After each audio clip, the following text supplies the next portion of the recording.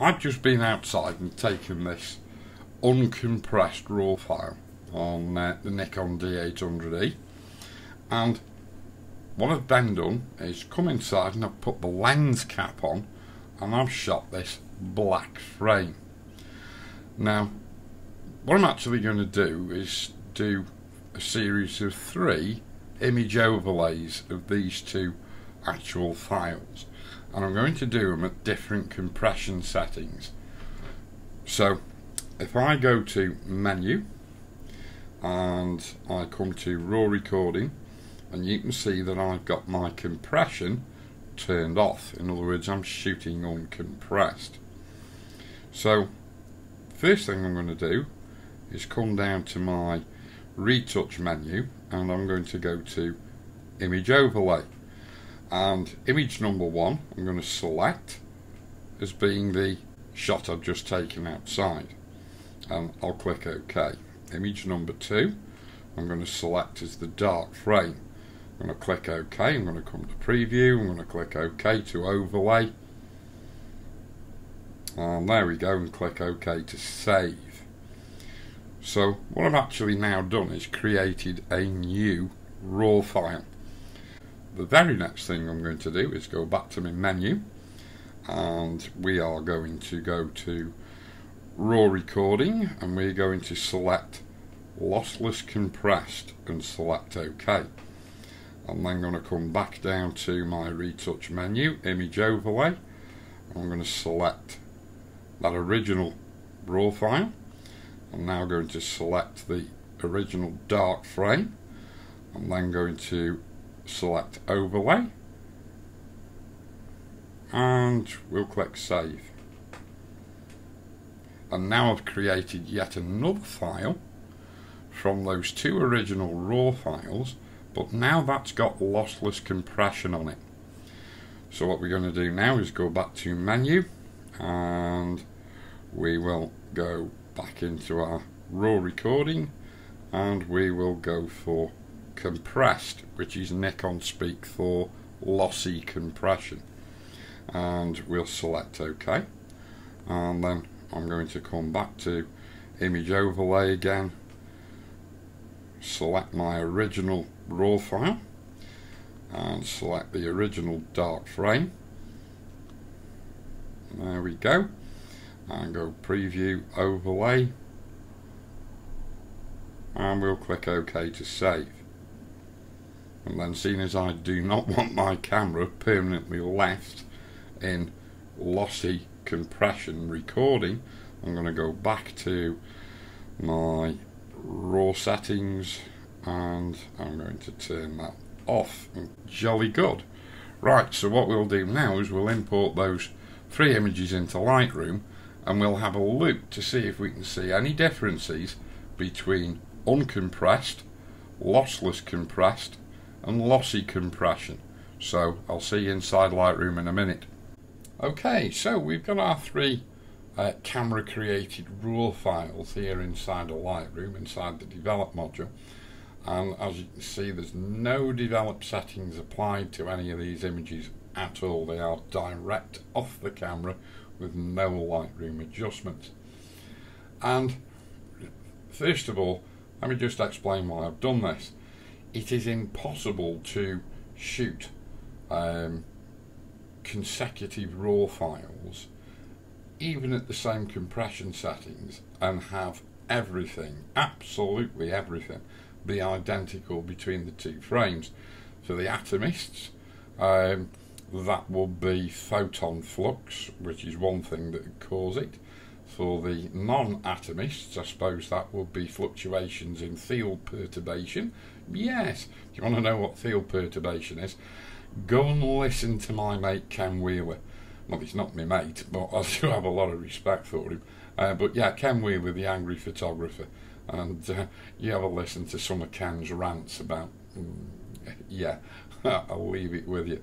But the other reason it's impossible to get perfectly identical consecutive shots is EMR, or electromagnetic radiation, caused by the sensor actually doing the exposure, commonly referred to as fixed noise.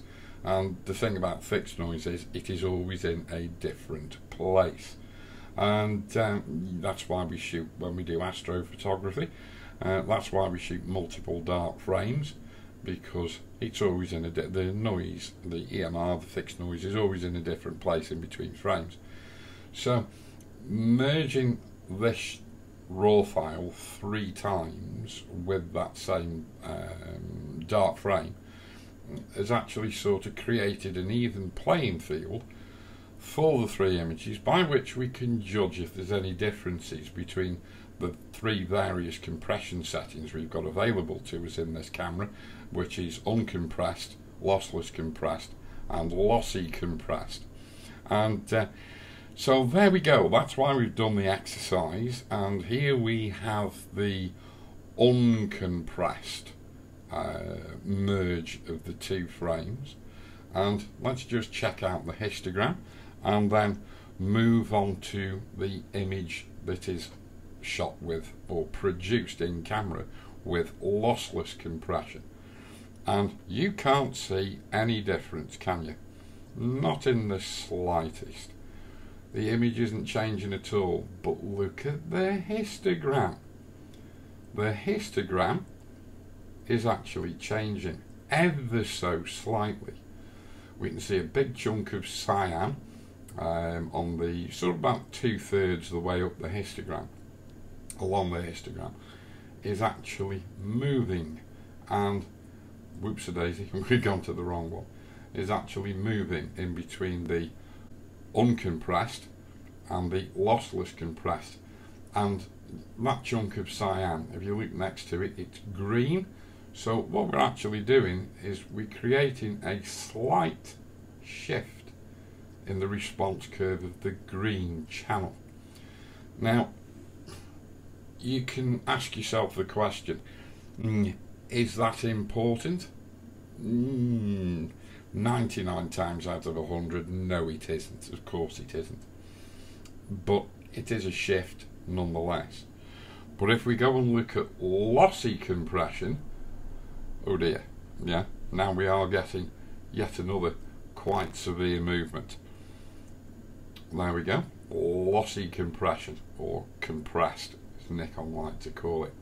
So that's lossless compression, that's lossy compression. You can see a real big shift in the histogram and in the number of tones, the actual height of the histogram, all the individual peaks, is actually illustrative of the number of tones of those particular densities that are being recorded in each of the 3 colour channels.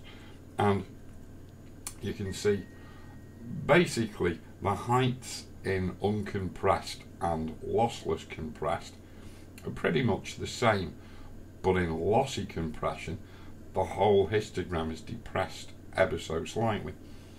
So there you go. I mean, is it a realistic exercise?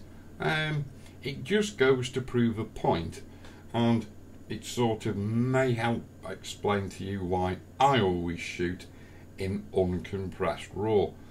I suppose it's not something that you can say applies evenly across the board to all your images, or its effect might not apply evenly across the board to all your different types of images.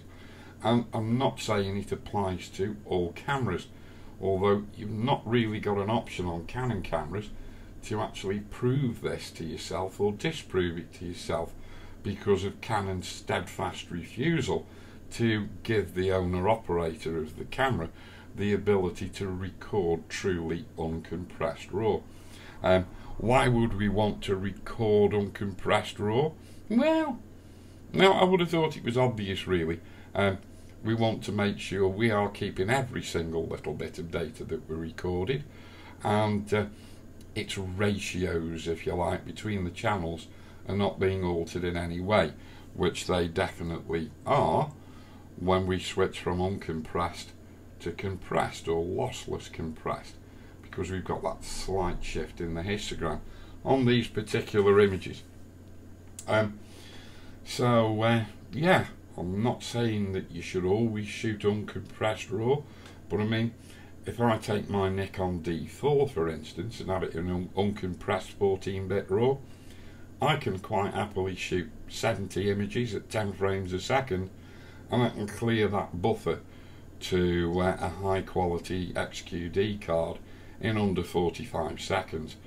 For me and the sort of work that I do, that's plenty fast enough. Some people might want to go for lossless compressed to increase the number of frames they can shoot in a continuous burst.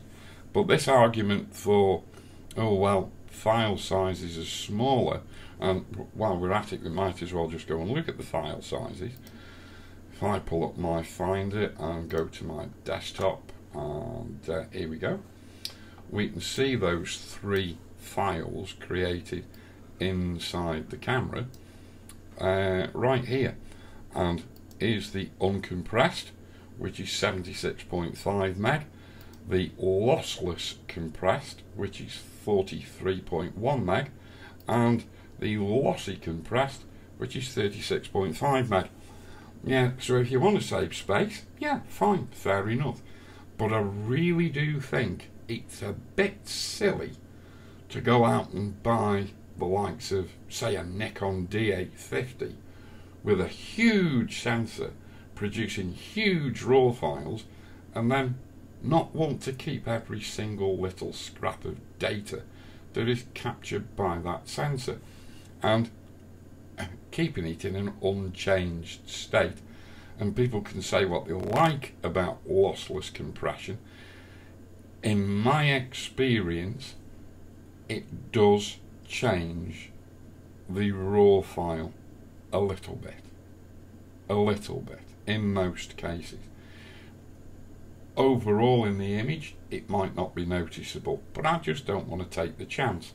I'm not smart enough or clever enough to understand the mechanics of how this compression works, and really and truly I don't think the likes of Nikon are ever going to divulge truly the way it does work. So everybody's exercising some degree of guesswork over it, but you know, I mean, it's there.